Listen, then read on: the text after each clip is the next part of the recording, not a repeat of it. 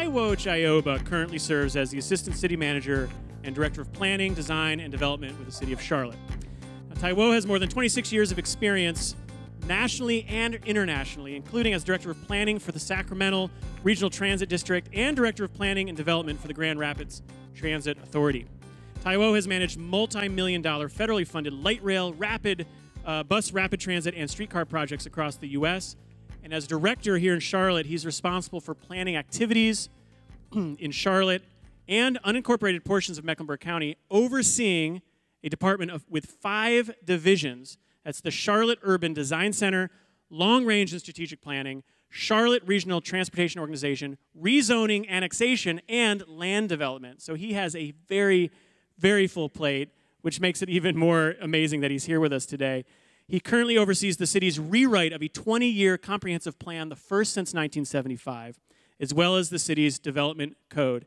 His vision is for an equitable, livable, sustainable, and inclusive Charlotte, and we know that the work he and his team does is supremely creative work as well. So my fellow Charlotte creatives, here to speak to us on our global theme of flow, please welcome the city's planning director and assistant city manager, Taiwo Jaiyeoba. Come on up, Taiwo. Happy Friday, Creative Morning. All right, awesome. Good morning. So I'm going to share some of my personal stories with you and then kind of share that as a way to give you a backdrop to what has influenced my view of planning and why I believe we should do planning the way we ought to do them. All right? Well, that's where it all started. It's my parents. Married for almost 50 years before my dad passed. About 5 years ago, but that's really where it all started, and wonderful people. My dad was a college professor of nursing. My mom was a midwife, and both of them started a medical facility back in Nigeria. Mom still operates that. They've been doing that now for almost 40 years.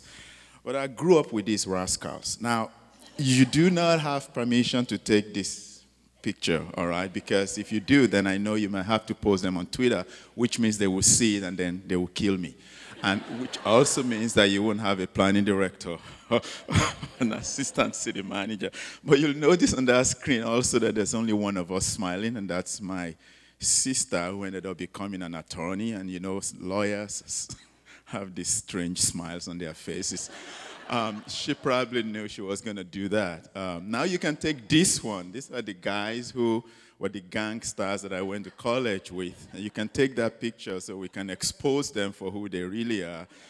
They really made my life miserable in college. I graduated when I was about 20 years old. I was barely 20 when I graduated from college.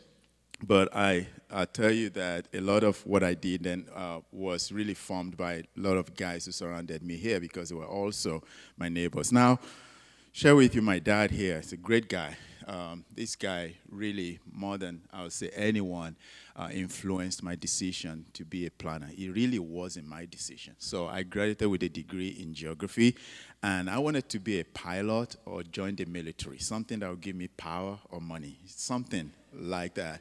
But then I remember one day I came home and he said to me, I already paid to college, you're going to be a planner. You're going to go and study for your master's degree in planning. We had a big argument over that because I didn't want to be a planner. I felt that going to do masters, my worst fear was that I was going to end up like my dad, a university professor who had no money. And so I didn't want to be that. And so when he said, you're going to study for masters in planning, all of a sudden I could just see myself in classroom teaching. And so I didn't want to do that. But then he said, you're going to change the world. And so this guy had a plan for my future. How many of you watched The Godfather? Remember that place where they were having a plan for Michael's future, and Michael said, you're planning for my future? Or I kind of felt like Michael. The only difference was that I didn't have a godfather, I didn't have any mob, and I didn't have any money. So kicking and screaming, I went to college for 2 years to study planning. So let's give it up for Pops. I mean, he's a great guy. I mean, so I wouldn't be here today if he didn't make me do that, all right? So, but then, 1996, I moved to Sacramento, California, and lived in that shared accommodation. The picture you see on your top left-hand corner is actually the Habitat for Humanity shared accommodation that I stayed in when I first moved to Sacramento in 1996. Now, you see from that point to the bus stop on Ward Avenue, was just a short walk. And so for the first time, for several weeks after we arrived, obviously we had no vehicle and we knew nobody in the entire city. And so being able to be in close proximity to that bus line was a lifesaver. And so, you know, I always say that transit could either be a lifeline or a lifestyle. For some people, it's a lifeline. That's really all they depend upon. For some of us, it's a lifestyle. We can choose to leave our vehicles at home and jump on a bus or train to go somewhere. In this instance, we didn't have a vehicle, so that was a lifeline. And then several months after that, I got a job as a planner with the city of Sacramento. And then eventually we were able to cobble up some money and bought this small townhouse closer to that bus line again. And from that bus line to the light rail station down the street was only about 15 minutes ride. And then from that transit station to my office where I worked in downtown Sacramento was roughly about 20-some minutes. And so because I had an opportunity in downtown Sacramento, there was no Uber then, there was no Lyft then. And because I was a poor planner, I couldn't spend my money every day riding a cab to work. So this transit really gave me accessibility to opportunity that would not have been possible if I wasn't in close proximity to that. So that has kind of influenced the way that I look at the world. When I think about this word equity, I always feel that sometimes we tend to use it and we use it loosely. But in my mind, I always think of 6 words that should define and shape a city.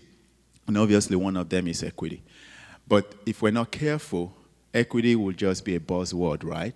And so it's very important that a city that's becoming equitable should also be affordable to people. And so lived in this shared accommodation in Sacramento, the stipend that Habitat was really giving as a result of working and doing sweat equity, the property was about $500 a month. How many of you know that $500 a month doesn't go anywhere? Not in Charlotte, definitely not in California. But being able to afford a shared accommodation really gave me opportunity to be able to live in that place. But it was also very important that proximity to a means of mobility was very, very essential in order for us to be able to take advantage of the opportunity that I had. All of these words, accessibility, opportunity, mobility, proximity, affordability, equity, really should be the 6 words that should shape and define any city that wants to be a place where people feel they belong or where people feel that they leave a mark. I would not have thought in 1996 that I would be standing in front of you today, but for the opportunity that I was given. But not only was I given that opportunity, I was able to access that opportunity simply because there were other means of mobility around me that allowed me to be able to make that opportunity a real thing. And so when we talk about Charlotte Future 2040, this, in my mind, is the outcome of Charlotte Future 2040, creating complete communities where people can have accessibility to clean air, where people can have accessibility to means of mobility. Not everybody will be able to drive. We have over 250,000 people in Charlotte today who do not drive or have access to vehicles. And so how do we make sure that we make this an equitable city for them? We have a lot of people who work in industries that do not just make enough income. How do we make sure that they live in proximity to means of mobility that will really get them to where they need to go? You see, opportunity is just opportunity if people can't access it. If you live on one side of town and then you get a job on another side of town, how do you even get there? And if your transit system is one where you have to wait in between 2 lines for about 15 minutes, and if you miss that connection, your commute time becomes 2 hours, you might lose that job.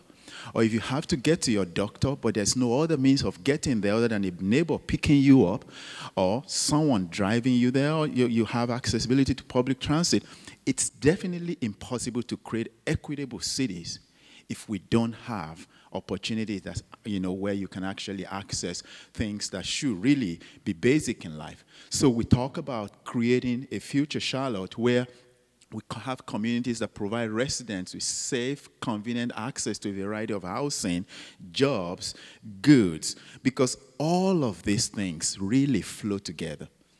We can't talk about one without talking about the other. So I like to think about in the next several weeks as we engage the community, as we develop our plan, that we're going to be talking about how does this become the end result of that Charlotte Future 2040. So for the next several weeks, you probably saw this. This slide was not meant for you to read necessarily. So I'm just trying to make a point here. So you probably saw a poster of this if you have attended any of our recent meetings this week, or maybe one of it is outside. We have a booth outside or a table outside there. But over the next several weeks, what we've been doing is to engage people to help us develop what a preferred growth scenario for Charlotte should be. In the next 20 years, we're expecting over 300,000 people. Our projections are telling us that we'll add about 325,000 more people to our population. In the next 10 years, right now, today, Charlotte has about 9,000 visually impaired people. So in the next 10 years, that number will double to about 18,000. In the next 20 years, that number will probably double again to about 40,000. And so as we talk about how do we grow and how do we accommodate the number of people who come into our city, we come up with different scenarios. If you were to go to the scenario that's on my farthest left side, that's where we are today. That's business as usual. But these other scenarios are really how do we want to accommodate that growth? Should they continue to live in the neighborhoods today? Should they continue to live around transit stations and give them the type of lifeline that I had when I first moved to the United States from Nigeria? And so it's very important that as we think about our future, it's looking at opportunities for us to be able to say, how do we truly, really want to grow? None of this scenario is better than the other, but there are things in each one of those scenarios that are advantageous over the other. So it's really about picking one. It's like a menu, right? You go to a restaurant and you pick some. So it's really about picking the ones that work best for us in order for us to end up being able to develop the type of scenario that will be helpful for Charlotte. In my mind, this is really what equity means. It really means being fair, meeting people at different stages of their lives, not providing the same thing for everybody, but meeting people at different stages of their life, whether they're 8 years old or 18 years old or 82. It's about aging in place. It's about making sure that when I stop living in that 3,000 square foot home, I can easily move next door to a 1,000 square foot home and do not have to leave my community. I do not have to leave my doctor. My children don't have to sacrifice and leave their teachers simply because I have to move away. But we have to ask ourselves a lot of questions. How comfortable I am if I have condominiums, townhouses, duplexes, triplexes right next to my 3,000 single-family home. We have to get comfortable with these things as a city that's growing. We are getting a whole lot of veterans who are moving into Charlotte. Over 150,000 veterans live in our county. And we continue to be top 5 city in the country for millennials. And at the end of the day, it's about mixing the type of housing unit, mixing the type of jobs, mixed income, mixed use development around things that can really make people closer to where they need to do life on a daily basis. So equity for me means that I may be 50 years old today, but one day I'm going to be 80 years old. So I need a sidewalk that will get me to where I need to go when I'm no longer able to walk and I'm on wheelchair. It's about thinking about that future today that will make it possible for us so that Charlotte is not just for one person or one group of people, but a city for all of us where we feel we belong and where we truly can make our mark. My wife is here this morning. She probably hates that I said that because she's really very quiet. But she's going to forgive me, all right, because you all are here. And I know I'm not going to sleep on the couch tonight either.